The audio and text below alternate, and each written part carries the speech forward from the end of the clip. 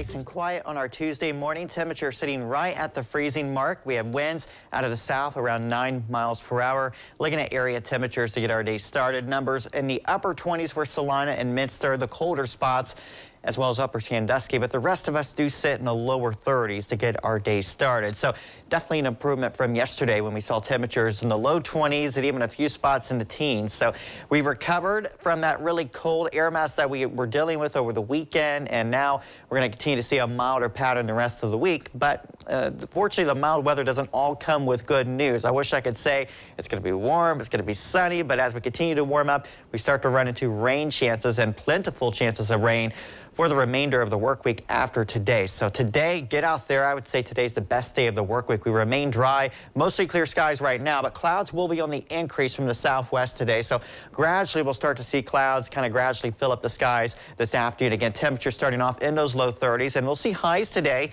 bouncing back even warmer than yesterday's high of 50. We'll make it up to about double Nichols for Lima this afternoon, 55 degrees, and then not as cool tonight. We'll see lows in those lower 40s thanks to the south flow, thanks to clouds and some showers moving through, all working to keep those numbers elevated overnight. And then tomorrow, again, pretty similar to today, we'll have highs back in those mid-50s. So our skycast, again, showing that gradual thickening of the clouds today. But overall, it's going to be nice out there. So if you want to get out there, run some errands, go for a walk, today's a good day to do that, because the coming days it's going to become more challenging to enjoy the outdoors because of just how much rain we're going to be experiencing here. Starting to see showers begin to break out later this evening around 9-10 p.m. We'll have scattered light rain overnight tonight. Nothing that's heavy, but it will be damp out there getting our Wednesday started. Tomorrow we'll continue to see very overcast, gloomy skies, but not a whole lot of rain tomorrow. So we'll still have a lot of dry hours on Wednesday, and then we'll see more in the way of rain break out Wednesday night into Thursday. We'll see, actually, I think getting into Thursday morning before sunrise, we'll have some heavier pockets, some pretty good thunderstorms moving through. Not severe, but there could be quite a lightning show for parts of the area. So some loud rumbles of thunder Thursday morning. That certainly feels and sounds like spring.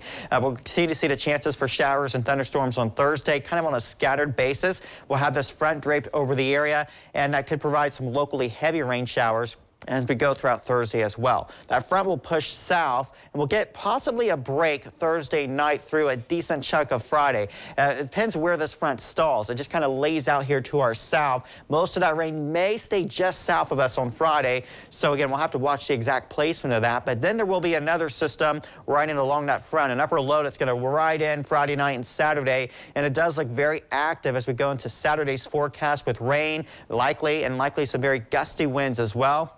In fact, depending upon the track of this low, we could see wind gusts over 40 miles per hour on Saturday. So with the rain and the wind, the bottom line is Saturday does not look like a nice day at this point. So how much rain, that is the question, and it's going to come down to the placement of that front that I talked about, where it stalls from Thursday night through Friday night. But we see the heavier potential showing up to the south. This is one of the forecast models we look at, showing from Dayton down towards Columbus, Cincinnati, a corridor of nearly 4 inches of rain, and even up to 5 inches of rain as you go towards southern Indiana, with about 2 inches or a little bit more in our area. Now, the European model not quite as heavy because it does suggest that front would push a little further south Thursday night and keep us drier on Friday. So we don't have as much residence time when it comes to the rainfall. So it keeps us kind of on a lower, around 1 inch to 2 inches. So that would be more manageable. So I would say at this point, 1 to 3 inches of rain is likely with this system. Again, we have quite the active stretch of weather here. Temperatures, our warmest day comes Thursday in the mid-60s. We cool down behind that front on Friday,